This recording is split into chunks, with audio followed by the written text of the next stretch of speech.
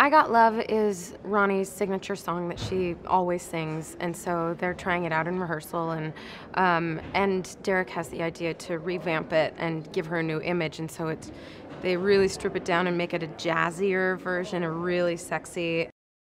There's a really, really uncomfortable moment in the script where Ronnie's not getting it. You know, she's not doing what Derek wants her to do in the performance, and so he has Ivy show her how to do it, which is extremely awkward. And if that were to actually happen in real life, like, that would be like mortifying.